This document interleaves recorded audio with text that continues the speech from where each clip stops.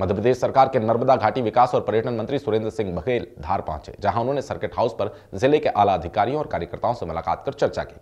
इस दौरान पत्रकारों से चर्चा में मंत्री बघेल ने बताया कि दिसंबर में होने वाले मांडू महोत्सव को इस बार अंतर्राष्ट्रीय स्वरूप देने की तैयारी है।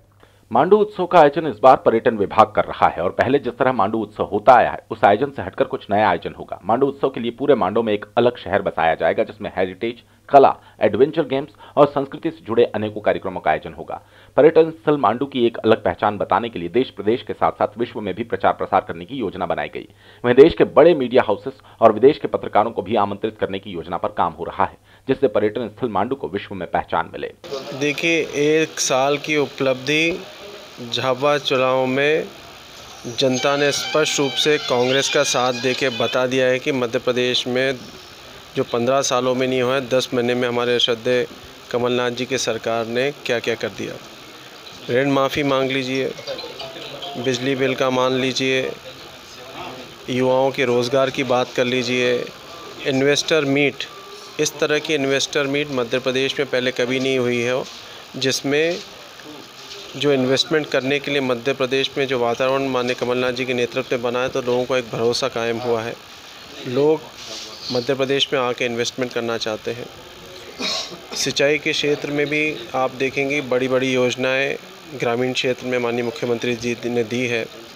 मेट्रो एक हमारी बहुत बड़ी उपलब्धि है।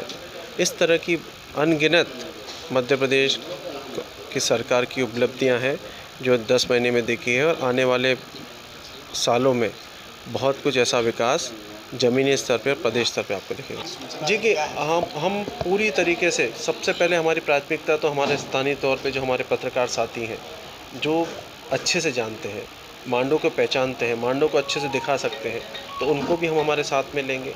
उनके माध्यम से भी स्टेट में, क्योंकि इंदौर वाला पत्रकार अगर हमारा साथी भाई आता है धार में, तो उसको इतनी जानकारी नहीं रहती जो स्थानीय हमारे लोग हैं, तो उनको भी हम साथ में लेके, और प्रदेश के भी जो पत्रकार साथी लोग हैं जिनको मांडू के बारे में जानकारी है, उनको भी साथ में ले रहे हैं।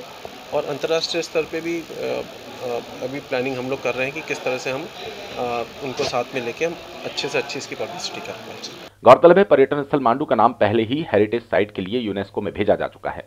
ब्यूरो रिपोर्ट, खबरबान न्यूज, धार।